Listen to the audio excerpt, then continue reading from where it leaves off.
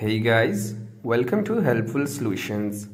Let's talk about how to connect HP LaserJet P1102 to mobile phone.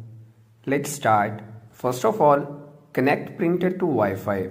Make sure the printer is on, then press and hold the wireless button until the blue light on your printer blinks.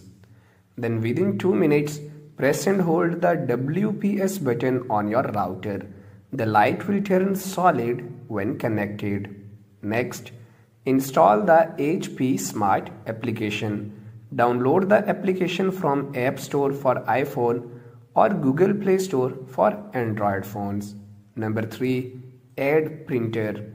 Open the HP Smart application, tap the plus icon and follow the instructions to add your printer. Next, print from phone.